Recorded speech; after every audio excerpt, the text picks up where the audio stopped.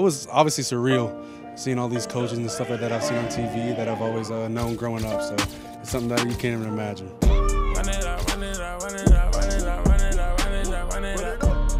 There's a lot of pressure, I feel like. That's why it's cool to have all my brothers here that I've gone through everything with. So they kind of calm you down, make you feel like home.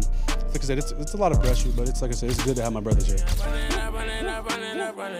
Luke Fickle, Brady Collins, all the coaches here have put us in a position where it's make us so comfortable, so ready to play at the next level. So it was good to come here fully healthy and just perform at my best.